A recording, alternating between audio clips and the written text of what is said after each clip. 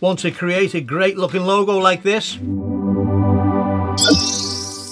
You won't believe how easy it is with Filmora.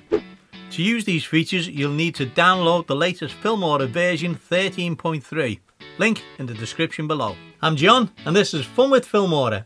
Lights, camera, action! Let's have some fun. On the media section, we go down to Influence Kit. Click on there. We've got two options, an intro or a logo reveal. So click on Start Creating Logo Reveal.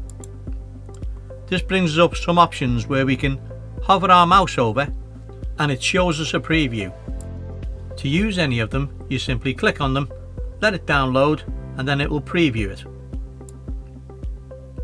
So there's some great options there, and the way you create your logo is very simple.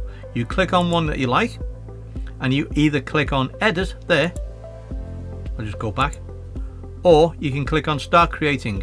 Takes you to the same place. It shows you that it's 5 seconds long, and they recommend you use a logo that is 1080 by 1080 pixels, but you can use any size you want really. Obviously around that size is the best. So I'm just going to add a logo now,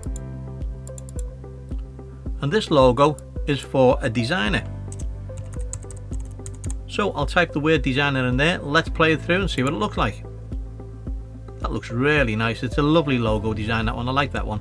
It's my favourite actually. So let's go back to the other ones.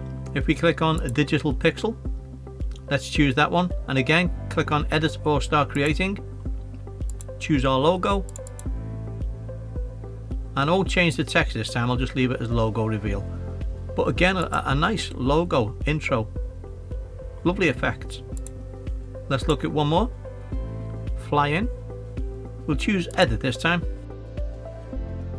and click on Add, choose our logo, and there we go.